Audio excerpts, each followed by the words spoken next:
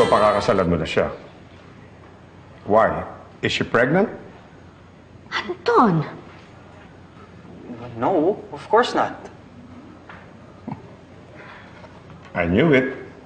Wala pang nangyayari sa inyo. Anton, ano ba? Do I really have to answer that?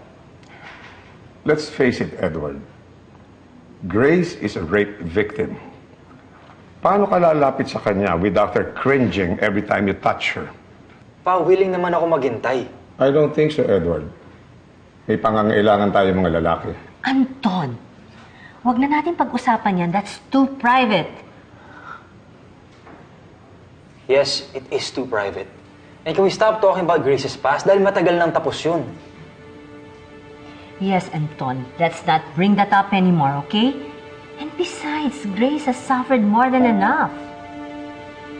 Okay, fine. Let's talk about something else.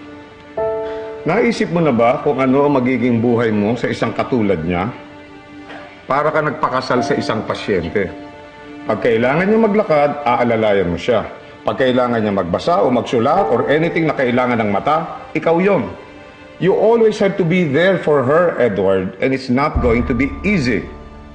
I don't understand where all this is coming from. Akala ko okay na sa inyo si Grace. Look at Ma, from the very start, tanggap na niya yung relationship namin. And kayo naman, ngayon na pakakasalan ko si Grace, ngayon pa kayo aayaw? Because marriage is a serious business, my dear son. Ikukumit mo ang buong pagkatao at buhay mo sa iisang tao. Kami nga ng mama mo, wala naman kaming disability, pero paminsan-minsan, nahihirapan kaming makitungo sa isa't isa. Kayo pa ni Grace? You know what, kahit bulag siya, I don't see it as a hindrance. Ah, that's easy for you to say dahil hindi pa kayo nagsasama.